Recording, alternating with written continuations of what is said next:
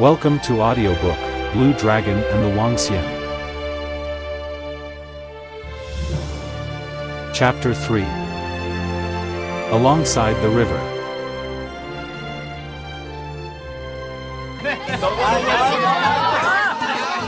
Next morning, as they walked through the village, the locals greeted them with warm smiles and curious glances. It wasn't often that cultivators passed through these parts, and Lan Wangji's regal bearing, paired with Wei Wuxian's lively demeanor, made them an intriguing sight. At the heart of the village, they found a small, bustling marketplace. Stalls were lined with fresh produce, handmade goods, and the occasional trinket or tangulu. Wei Wuxian's eyes sparkled as he moved from stall to stall, his curiosity getting the better of him. At the end he had few tangulu and he bought jade bunny pair, obviously from Lan Wangji's money. 蓝湛，怎么了？怎么了，蓝湛？羡慕是不是？ Lan Wangji watched him with quiet amusement, his heart lightened by Wei Wuxian's joy. However, his thoughts soon returned to the task at hand. They needed to find the location of the celestial mountain, Tiashan, but so far, they had little to go on. As they were about to leave the marketplace, an old woman sitting under an old pine tree alarms them. Her eyes clouded with age, but sharp with wisdom, approached them. She was dressed in simple but dark maroon color robes, her hair a mass of silver strands that fell down her back. There was something otherworldly about her, as if she carried the weight of centuries on her shoulders. "You seeking something, my child, the bearer of the light?" the old woman said, her voice raspy but clear. Lan Wangji and Wei Wuxian stopped, just as they became statues. Exchange a glance before Wei Wuxian stepped forward. "Yes, Grandma. I mean..." For a moment, he thought that a dress not suitable for this lady. "How do you know Lan Zhan name?" "We're looking for a mountain," he said carefully. "A special one, called Tiashan." The old woman's eyes narrowed slightly, and she nodded as if she had expected this. "Tiashan is not an easy place to find," she said slowly. "It is hidden from the eyes of most, guarded by ancient forces. But, there are ways to uncover its location, especially for the seeker's seeds." "How?" Lan Wangji asked, his voice steady but laced with urgency. The old woman smiled, a knowing look in her eyes. "There is a place, beyond the north side of the great river. A shrine dedicated to the Mumma spirits of the land. If you offer the right tribute and ask with sincerity, spirits may reveal to you a path." Wei Wuxian looked intrigued. "And what kind of tribute would that be?" The old woman's smile widened. "Something of great personal value. Something that ties you to this world. Something very much important to your soul and life." 蓝湛， Lan Wangji and Wei Wuxian exchanged another glance, both understanding the weight of her words. Whatever they offered would have to be something significant, something that held meaning to them.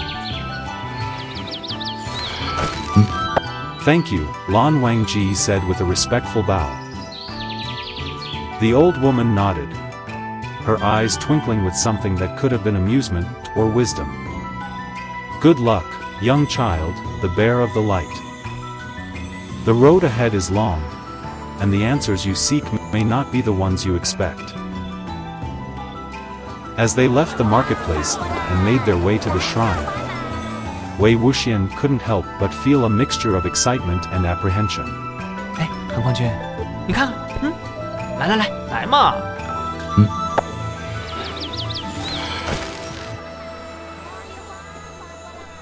This journey was becoming more complex than he had thought. But with Lan Wangji by his side, he felt ready to face whatever challenges lay ahead. The sound of the bustling marketplace faded behind them. The sky was a soft blue, and the morning mist still lingered over the distant hills, casting a serene glow over the landscape. A large river ran parallel to their path, its waters glistening like a ribbon of silver. The old woman's words echoed in Wei Wuxian's mind, but he couldn't shake the feeling that this journey wasn't going to be as simple as finding the shrine. Lan Wangji walked beside him in silence, his gaze focused on the distant horizon. His robes, pristine as always, fluttered slightly in the breeze. The calmness of his demeanor was a stark contrast to the unknown they were about to face. But Wei Wuxian felt a comforting sense of security with him nearby. Lan Trạm. Do you think that old lady really knows what she's talking about? Wei Wuxian asked, breaking the silence as they trudged through the thick grass alongside the riverbank. Huh? Lan Wangji responded without hesitation, his eyes fixed ahead. She knew we were searching for Tia Shan before we even spoke, and she know who we are. Wei Wuxian nodded thoughtfully. I guess you're right. It's just, I've got this feeling, you know, like she's hiding something. But what? He twirled the jade bunny trinket between his fingers, a playful grin tugging at the corner of his lips. Lan Wangji glanced at him, and a soft escaped his lips, the hint of a smile on his face. Despite the uncertainty of their mission, the presence of Wei Wuxian's playfulness lightened the weight on his heart. Their path grew more difficult as the day wore on. The terrain became rocky and uneven, forcing them to walk carefully. The river beside them was no longer calm, but roared with intensity, crashing against boulders and foaming at the edges. The dense forest on the other side loomed ominously, casting long shadows over the path ahead. As they ventured deeper into the wilderness, Wei Wuxian's steps slowed. 到了没有啊？没有，到了没有啊？没有。 This shrine better be worth it, he muttered, kicking a stone into the river and watching it disappear beneath the swirling waters. Lan Wangji glanced at the setting sun. We need to cross before nightfall. They spotted a narrow stone bridge further down the river. The bridge, old and worn by time, arched delicately over the rushing waters. As they approached, the wind picked up, causing the structure to creak ominously. Wei Wuxian squinted, assessing the bridge. You think this will hold? Huh? Lan Wangji said, his gaze unwavering. Wei Wuxian raised an eyebrow. I'll go first then, he said with a mischievous grin, stepping onto the bridge with a hop. The stones beneath him shifted slightly, and he stumbled, but quickly regained his balance. Careful.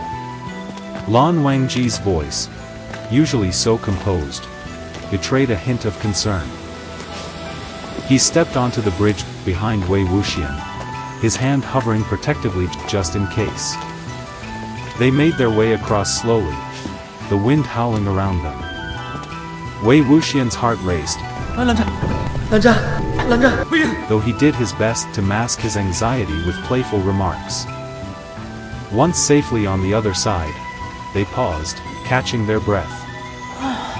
See? Easy, Wei Wuxian grinned, though his legs felt like jelly. 蓝湛， He hugs Lan Wangji a playful way. But really he wants to hide his jelly-like legs. Lan Wangji gave him a look, somewhere between amusement and exasperation. 魏婴， He knows his Wei Ying than himself. So he pick him to his back. 蓝湛，你干嘛？ Just like piggyback, just for their joy, they enjoy their skin-to-skin touch in this hard moment. 蓝湛， It felt safe and comfort. The journey grew more treacherous as they moved further into the wilderness. Dense vines and overgrown trees blocked their path, forcing them to cut their way through with their swords.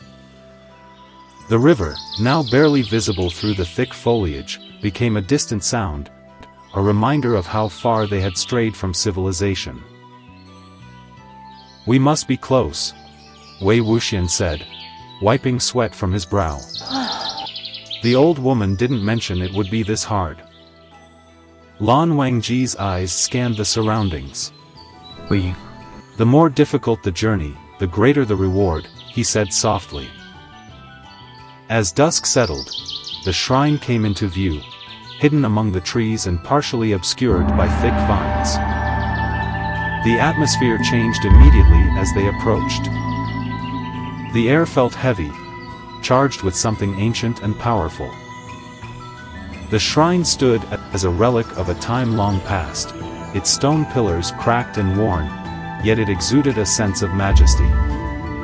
The structure was surrounded by intricate carvings of spirits, and lanterns swayed in the evening breeze, their soft glow flickering like stars. Wei Wuxian let out a low whistle. "Looks like we found it." Lan Wangji stepped forward, his eyes narrowing as he inspected the shrine. "There is something more here," he murmured. Suddenly, a faint shimmer appeared at the entrance of the shrine, and from within the shadows emerged an old man, his long, flowing robes swaying gently. He bore an air of wisdom and mystery, his sharp eyes gleaming beneath thick, bushy eyebrows, resembling a sage from a forgotten age. His staff, tall and twisted, was capped with a crystal that glowed faintly in the dim light. "Seekers of Tia Shan," the old man's voice was deep and commanding, "you have come far, but your journey has only just begun."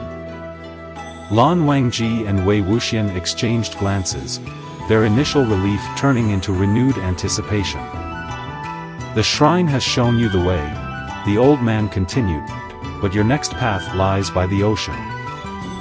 There is a cave within a mountain of stone, hidden by the waves and known only to those who dare seek it." Wei Wuxian raised an eyebrow. "A cave? By the beach?" The old man nodded slowly. "Follow the river to its end, where it meets the sea. There, you will find what you seek." As the man's figure faded into the shadows of the shrine, Wei Wuxian turned to Lan Wangji with a grin. "Looks like our adventure is far from over, huh, Lan Zhan?" Lan Wangji responded, his gaze fixed on the distant horizon where the river flowed into the unknown. "My child and the bearer of the light, today you can rest here. Begins the journey in early morning," old man said. Next morning together, they set off again, following the river as it wound its way through the wild terrain. The roar of the water grew louder as they neared the delta, and the scent of salt filled the air, a sign they were close to the ocean. The sun had long since set, and the moon cast its pale glow over the landscape, making their journey even more eerie and enchanting. When they finally reached the beach, the waves crashed against the shore, and in the distance, a towering stone mountain stood, its dark silhouette looming ominously against the sky. Dear Wangxian people, this is the end of chapter 3. We will meet in chapter 4 what they face in the cave. Until then, subscribe to not miss me. Love you all, dear Wangxian people.